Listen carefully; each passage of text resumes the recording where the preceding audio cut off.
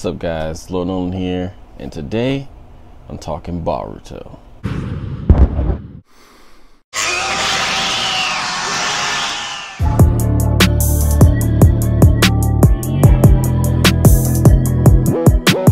Now, I know a lot of people don't necessarily like Boruto, and I get it. It ain't the Naruto that we grew up with. It's just not. Like, all the characters that we actually care about are, they're older now. Some of them didn't go the route we expected. Some of them did exactly what we expected. We just didn't get to see their, the beginnings of their careers and stuff. We didn't get to see, their budding romances. We just kind of saw the end results of their romances and stuff like that. And, I get it.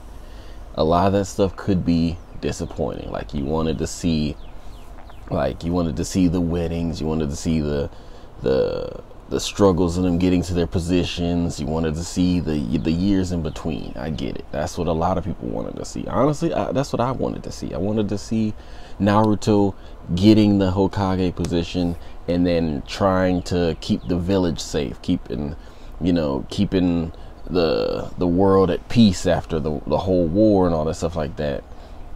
And I wanted to see, how they got to where they are, how all the technological advancements happen, the changing in time and stuff like that. But that's not what we got. Okay, what we got is all the, old Naruto gang. They're grown now. They're older now. A lot of them got their own kids. The village is a lot larger. It's a lot more advanced through peacetime. They had time to actually build stuff and build on top of the things that they've built already, instead of having to restart every couple of months because some new creature or some new enemy then showed up and decided to bring the whole city to its knees. They didn't have to keep rebuilding over and over again, so they got a chance to advance. Awesome. I get it. It's beautiful. I love it. And a lot of the people that we expected to do one thing, maybe ended up doing something different. Boruto itself isn't really it's not really supposed to be a sequel in the sense that we are expecting. It's not going to be the adventurous type sequel where they're searching for meaning in their lives and they're searching for their potential. They're searching for the path to their future. This is the future that they're in now. They're in their futures. Now it's their kids' turn. And I think that Boruto is really a show for parents. You grew up with Naruto. This is Naruto was your childhood. That was what you grew through. You grew along with Naruto. And then as time goes on, Naruto got his own kids. Maybe you got your own kids. And you get to see the struggles of these ninja that we grew up with and how they now deal with the ambitions, the goals, the disappointments, the searching for meaning of their own children. Now it's not necessarily that the main character searching for meaning in their own life now, because I still don't like Boruto being the main character. I still can't get over the Naruto cast being the main character, so I just kind of see the show from their perspective instead of Boruto's perspective. But all of our favorite characters are now in the same position as a lot of us. I ain't gonna say all of us, but a lot of us are, where it's now we have to, instead of worry about what we're gonna do, we know what we're gonna do. Now we have to help mold the next generation, which is, it's a struggle because one, they had their own ambitions, and some people might try to live through their kids. Who was it? Ino was trying to have her son be one of the people that had the visual jutsu down, but he was more into the scrolls, and that was his dad's thing. And it was she had to struggle with okay, yeah, maybe this isn't your thing and all this stuff like that. And then Naruto being the Hokage, he got his dream. He's the head of the village. He has all the things he wanted. He got the girl, he got his dream job, he got the importance that the village wanted. He became the hero. and he's got 2 kids, and I'm pretty sure he's all like, he's all about like, like I'm all about all the stuff that's happening in my life. But as Hokage, especially in Naruto world, like that's a dangerous job.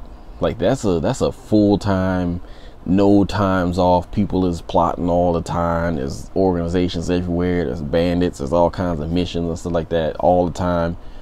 And there's only so much energy that any one person can expend, especially in a high up job like that. And so he got what he wanted, but at the same time, because of it, his relationship with his kids is suffering.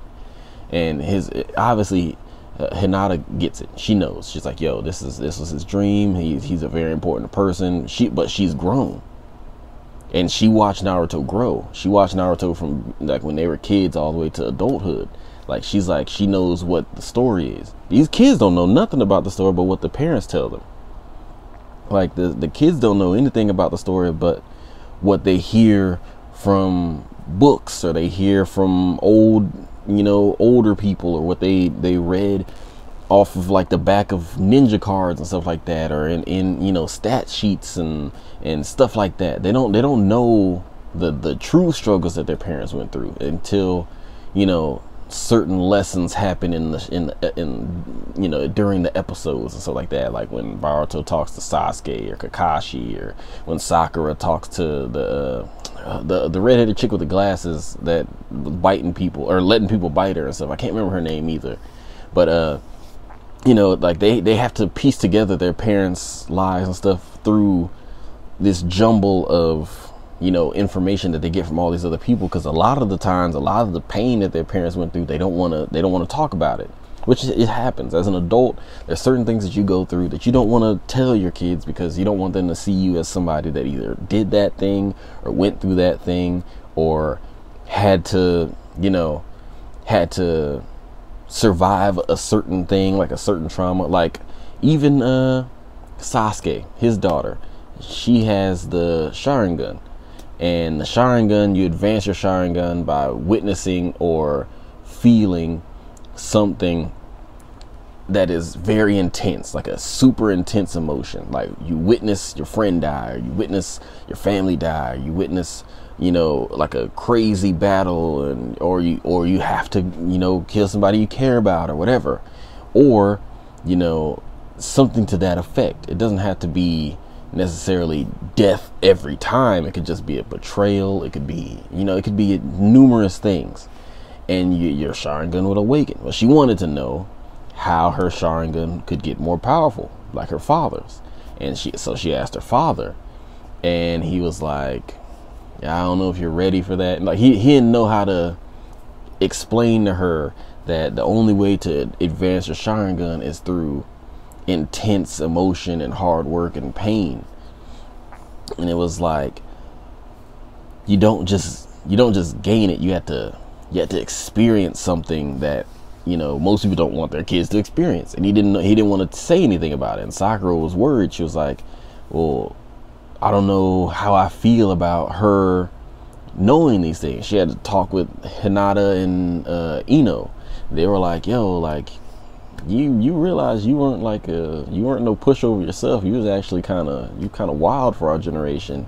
You, Naruto, and Sasuke were like the most wild people in our generation. How you gonna, you can't hold Sasuke's history against him and put that on Sarada, because like that's her dad. She's got certain traits of his, so she's got to take some steps that are gonna advance her in order to become a strong ninja, and some of those steps aren't going to be fun, but as a ninja, she's got to grow. You can't keep her from hearing Sasuke's truth. You can't keep her from becoming strong just because you're afraid or you don't want her to know this. And it's like there's certain conversations in this show where it's like, the kids are trying to become better. They're trying to reach goals that sometimes their parents wanted to reach, or just people in general as they grow want to reach, like becoming the Hokage. Now that's Sasuke's daughter's dream. It's not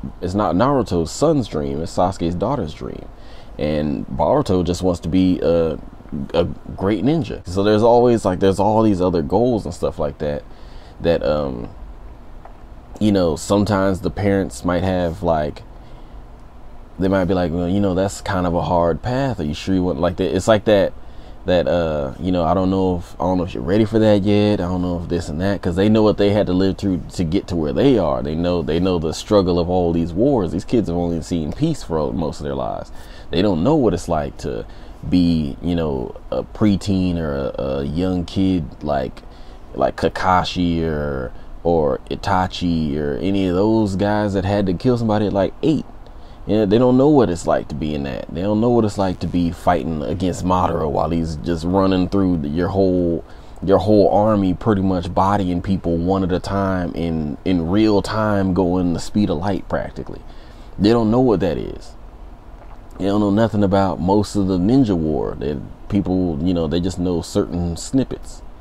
So it's like, it's more about how Naruto characters interact with the Boruto generation of kids than it is just about Boruto. It's not just, it's about this group of kids we watch grow up now has kids. And so we're watching how they interact with the children of the new generation, and knowing their backstory, we see them struggle with how they try and to help their kids, but at the same time try and protect them from certain truths. And they try and like sugarcoat the past, which we saw was in all its bloodiness and all the we saw the craters, we saw the bodies, we saw the fire, we saw the smoke, we saw the asteroids come down, we saw all that stuff. And so we're watching them try and sugarcoat it for the kids, and we're like, yo, like, that's not exactly what happened. But at the same time, like, we can't fault them for trying to try and keep their children, like try and protect them, because it's time of peace. They don't need to know all these things, but at the same time, it's part of their growth. So I don't think Boruto itself I don't really think it's wholly about just his generation, because most of the coolest parts of Boruto have Naruto characters. Like, it's mostly about this generation that we saw grow. Now it's trying to mold the newest generation in a time of peace after they've practically saved the world. But at the same time, there's small, dark, underlying things that have to be battled now in this generation. And at the same time, there's old demons that need to be dealt with by the people in this new generation that have to be taught to them by the people of the old generation. And how they decide to impart that wisdom and information onto these kids is now the main part of the story. It's like I said, like, they know the whole truth, they know the real truth. We saw it.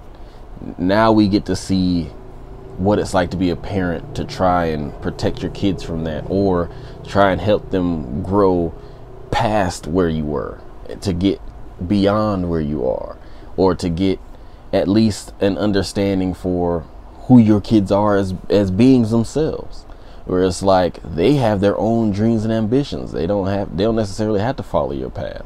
They could be totally different, even if they have to have, you know, certain experiences to grow. They may take those certain experiences way differently than you did. You know what I mean? As a parent.